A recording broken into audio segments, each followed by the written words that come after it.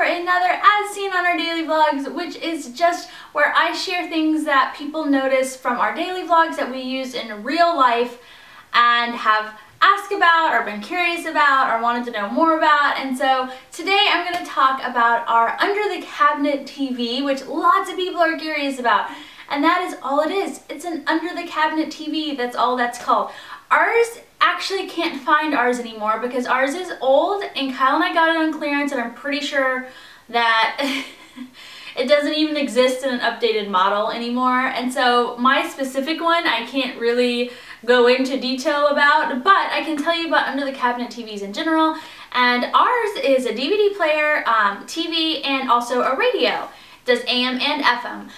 So I really like ours a lot. We got it when we first got married, and I would watch TV while I was cooking dinner or cleaning the kitchen or the living room, and I could see it from our old house.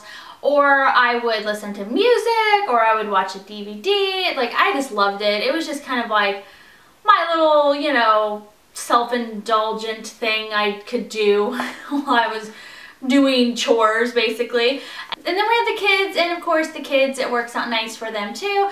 We have a rule like no TV at dinner or anything like that, but breakfast is when I use it the most, and that is because usually a lot of the times we're eating breakfast kind of at different schedules. It's scattered. We have activities in the morning, we're really busy, so I need to do my makeup while the kids are finishing their breakfast, or run start, you know, laundry or something. So usually during breakfast is when I utilize that thing a lot. You know, I use it for Grayson. He's finishing his breakfast, he takes a lot longer to eat, and then I can get Sophie's hair put up in her ballerina bun for ballet, etc. You guys get the idea. So that's when I utilize that a lot. I also turn the music on a lot during the day when the kids are downstairs. I mean, obviously sometimes I just play. We have a little like jam box thing, and you just play your, you know, any Bluetooth phone or anything from it. So we use that a lot too, but I still turn the radio on. I also like to watch the news. As long as the kids aren't running around, I'll turn the news on in the morning and kind of pay attention. Or sometimes if Kyle's running late, I'll flip it on and see if traffic's crazy. So it's kind of nice for that. And so that is all it is. It is just an under the cabinet TV. If you look it up, you can find them everywhere, and they're all designed from what I've seen to fit a variety of cabinets. If you think your cabinets are too, you know, they're too narrow, they probably have one that'll still fit that. If you have a lip under your cabinet, they always come with these little lifts that will lower it and still allow you to do it. They just screw in. They're so easy to install. They don't damage your cabinets or anything. And so we actually undid ours and moved with it, and our cabinets in Austin still looked great.